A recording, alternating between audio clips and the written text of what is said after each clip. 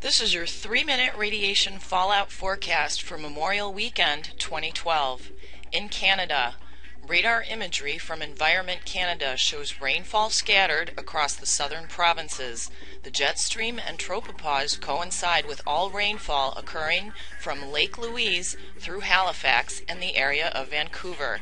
The cities of Winnipeg, Ottawa on Friday and Saturday will have a high potential for fallout, and on Sunday and Monday, Quebec and Montreal may be affected. In the U.S., Memorial Weekend is celebrated across the U.S. with family barbecues, outdoor sports and recreation, and fireworks. However, the northern U.S. will be subjected to rain throughout most of the weekend.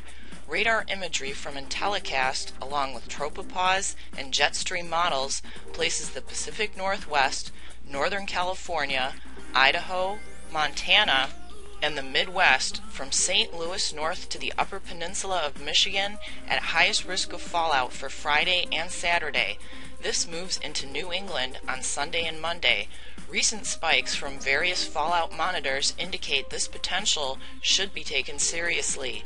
Any outdoor activities in these high-risk areas should be undertaken with caution, and masks should be a consideration, especially for those doing sports, as increased activity causes more air intake into the lungs.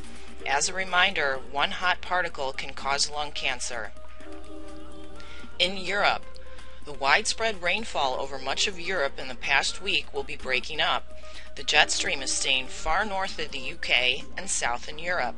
The highest fallout concern due to atmospheric bands will be for northern Spain, Scandinavia, Italy, Bosnia, Serbia, Kosovo, Bulgaria, and Albania.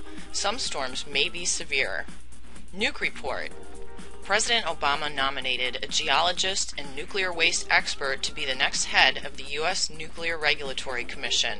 Allison McFarland will need to be confirmed by the U.S. Senate and would replace Gregory Jaczko, the controversial chairman who recently resigned. Please consider emailing your senator and state reps this Memorial Weekend and let them know the U.S. cannot afford another Fukushima.